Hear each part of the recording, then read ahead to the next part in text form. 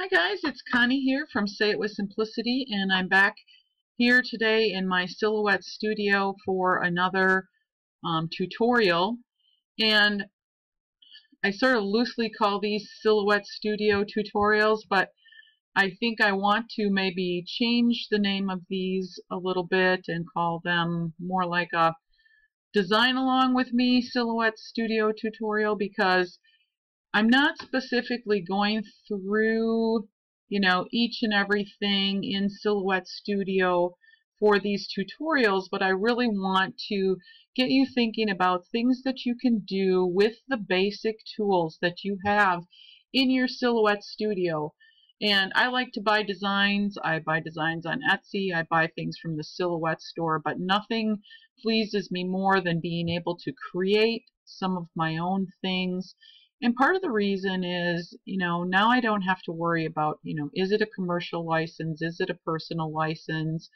I kind of have a high standard as far as, making sure that I use things appropriately when I'm, making creations and not taking someone else's design or elements from it to make my own.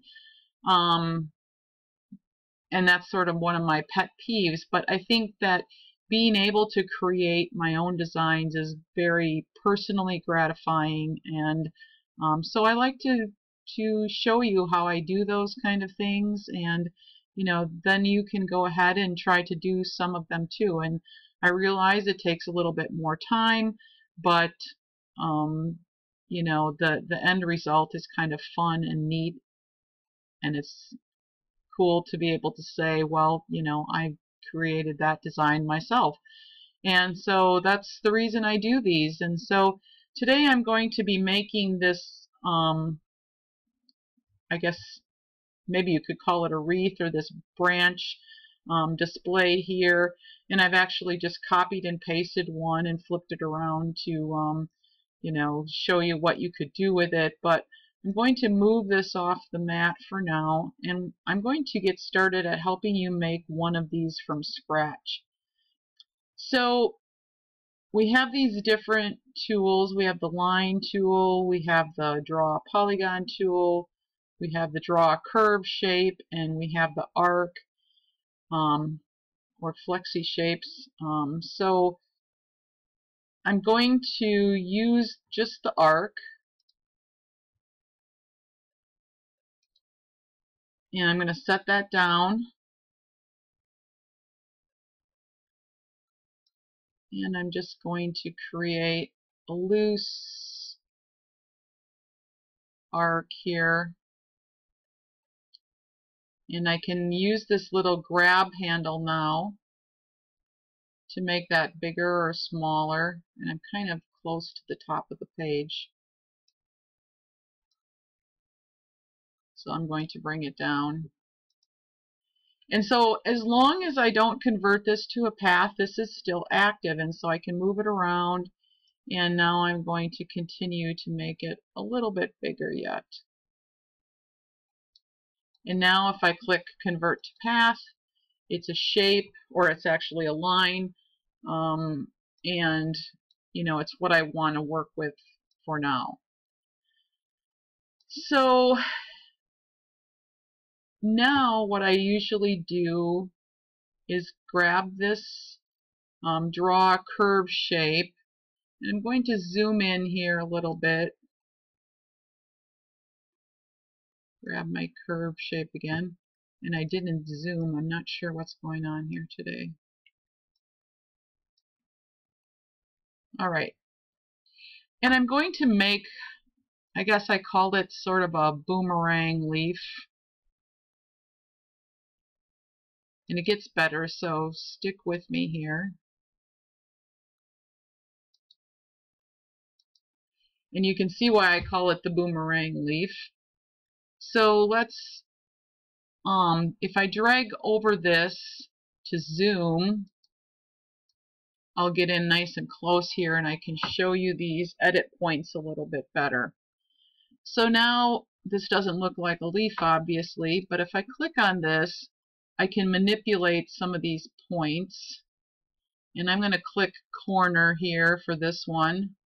And that will allow me to be able to drag these handles separately. Otherwise, what happens is you just get this seesawing back and forth, and it really doesn't work well. So I'm going to drag this one out, and that's going to kind of start to create a leaf shape. And I'm going to drag this one out. And I can move these other points as well. And I can drag that out. And you can go around here and just, see what you can do with these handles as far as creating a sort of leaf shape. And you can make them as skinny or as wide as you want. They don't have to be. And here you get this, you can see how this teeters back and forth. But if I click corner, now these handles actually move independently. So, like I said, they don't have to be perfectly symmetrical. Not everything in nature is, perfectly symmetrical.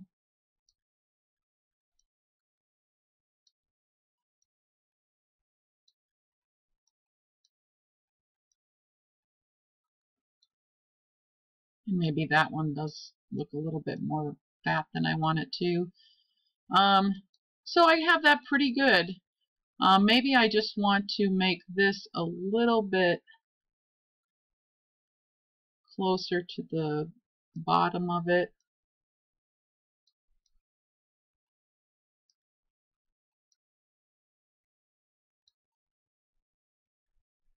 And you get the idea of how you can kind of drag these out. And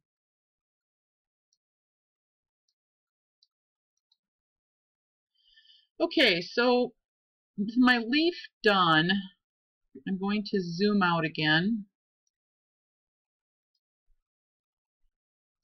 And I'm going to open my replicate panel.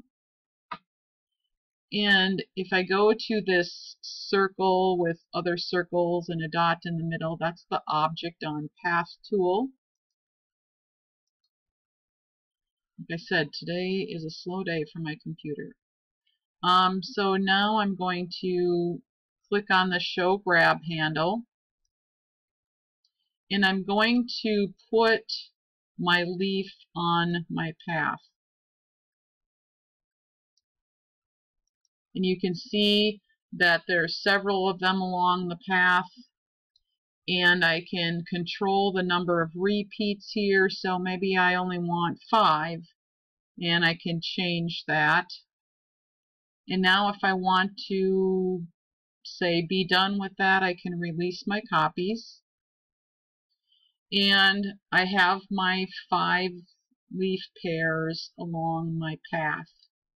Now, maybe I just want to make some of these smaller.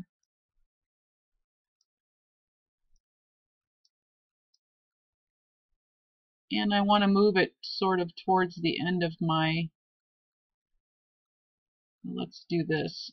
I'm going to use my knife tool on straight, and I'm just going to cut off a little bit of my arc here and delete it. And now I can take that leaf back here, and I want it to be at the end of my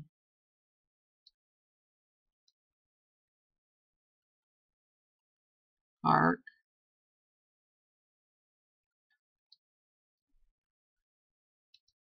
And now I have my leaves all along my line, and I can move them and manipulate them if I want to. But let's just say that I'm done here, but I'm not yet. I just have a bunch of leaves along the line. So I'm going to click on that line, and I'm going to use my offset panel, and I'm going to offset that line. And now I have a shape around my line, and I can go in here on these distance settings, and I can make that offset be whatever I want it to be.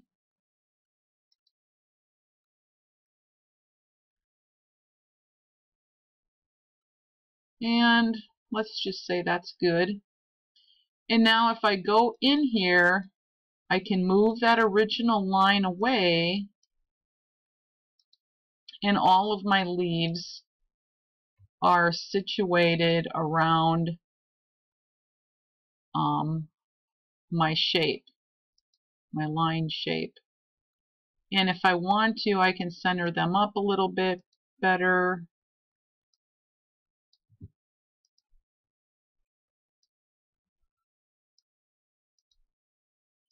Just by selecting them. And I can decide now, do I want a little bit of a stem to be out there, or do I want to just bring it out to the front and weld it? And I think that's what I'm going to do.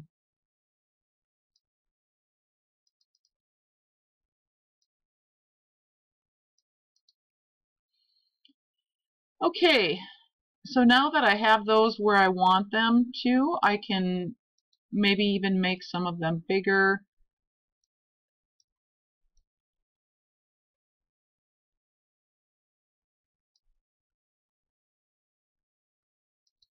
Let's make this one a little bit smaller.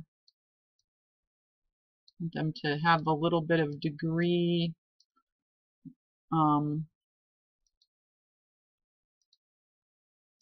Get larger as they go down the stem. You can use your arrow keys on your keyboard to move those a little bit too. Sometimes I find that a little bit helpful.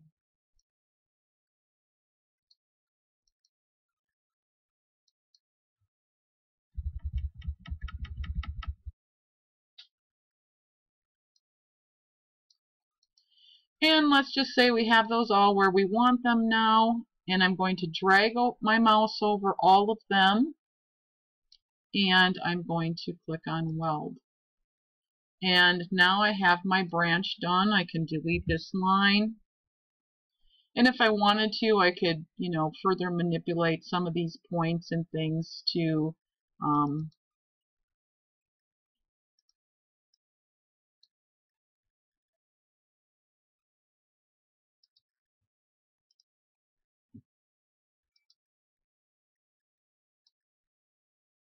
change the shape of it again.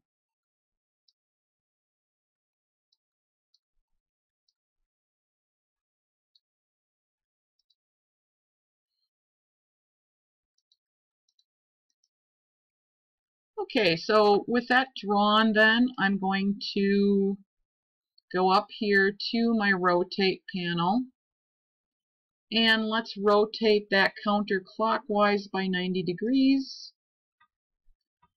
And let's duplicate it, so Control C, Control V, and I'm going to mirror it, flip horizontally, and now I can move this wherever I want. And if I want to be sure that they're aligned, I can go to the align middle, and that'll move them just slightly into place. Now on my other pair here, let's bring them back. I applied the warp tool to give them a little bit of a more circular look. And so this is just something that's fun that you can use this technique to make your own. Using the leaf shape around a circle also works, and so you can do that and make a wreath of your own. So we're just, having these little side garlands here. But it's just a fun way to create a design. And if you wanted to, now you could put some text in the middle of here that's kind of trendy, and really have fun creating your own designs.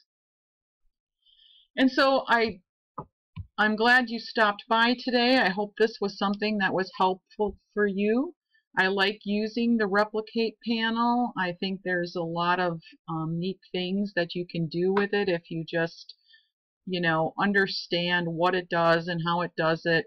I've used it in some of my other videos, so I invite you to go back there. I also like point editing because it gives you a little bit more,